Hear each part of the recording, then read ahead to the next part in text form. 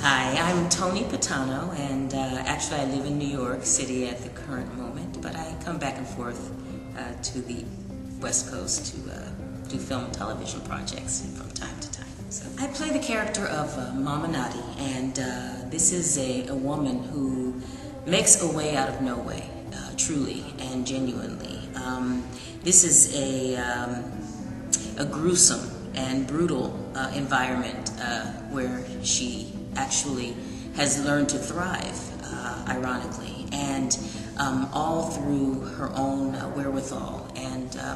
And this, she creates, for lack of a better word, a haven in some ways, a place where soldiers, women who have been ruined, a place where everyone can come and sort of leave their troubles outside the door.